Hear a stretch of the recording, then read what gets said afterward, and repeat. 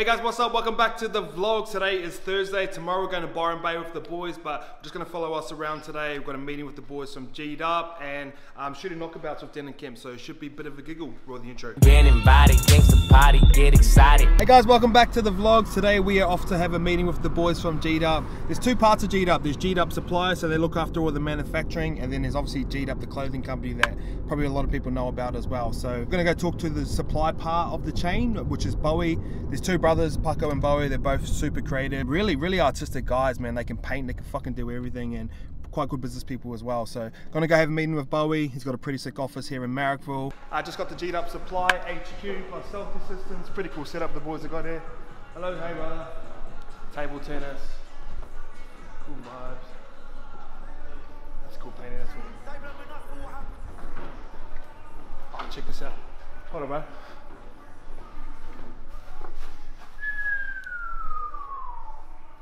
Oh no, making our office look kiddies. Hey the boys.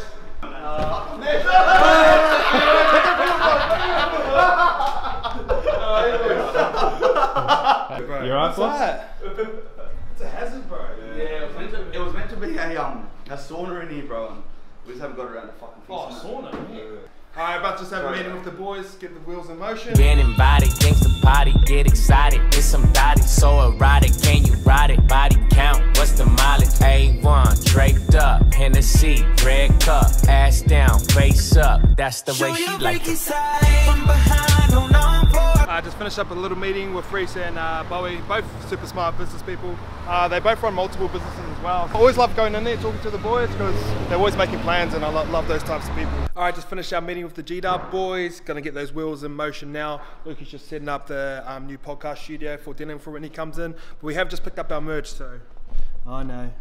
This is Scape's merch attached to his Punters Club, and also his podcast, and plus Finchy, gonna get him some merch as well. I feel like we do merch really well, and it's sort of like our core essence of how we've actually grown a business. Now we're moving into YKTR Sports. We always want to attach something like that, so it's like every podcast should have this merch attached to it. So about to set up now. Here's the vibes. Camera, me and him sit there. That's our new podcast studio if you haven't seen it. Here's the man. Here's my right-hand man. Doing Jamie things. Jamie doing Jamie things. Good setup. So we've got two podcast studios now. Obviously we've still got our main one, and then this one over here.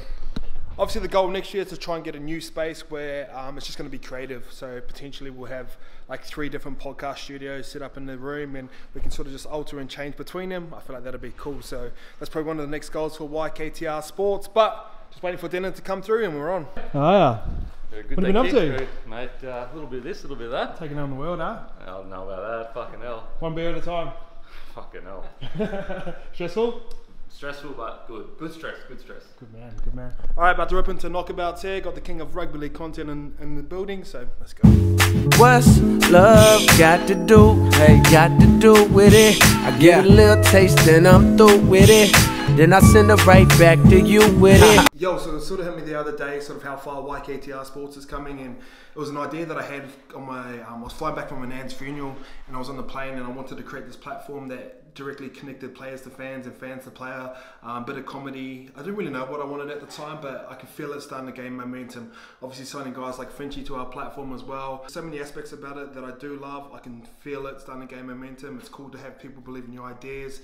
It's cool to create opportunities for other people. Obviously, like Scope's a friend of mine, and he's getting leverage off the back of that, giving Finchy an option as well. Then obviously hopefully start hiring people out as well. So it's cool to sort of provide those opportunities, and then hopefully make really cool content moving forward. And I know we're kind of just a podcast platform right now, but I see a big blog future for us. I see a big vlog and video content as well.